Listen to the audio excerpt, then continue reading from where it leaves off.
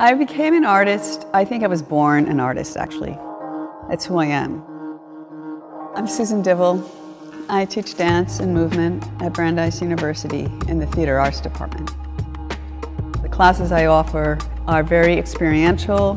I create lots of different kinds of projects that bring out imagination and creativity in the students, and a lot of the time they're really surprised that they actually can completely engage in things that they probably have never done before. It takes a real commitment to teaching and to being with a student and being open to actually not knowing everything and being kind of a partner.